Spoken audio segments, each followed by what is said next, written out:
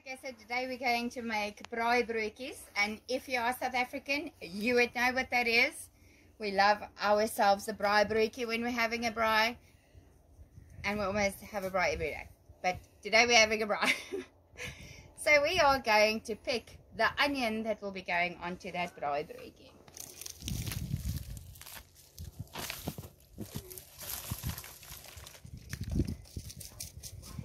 There's just nothing better than picking your own ingredients for what you want to put on the braai.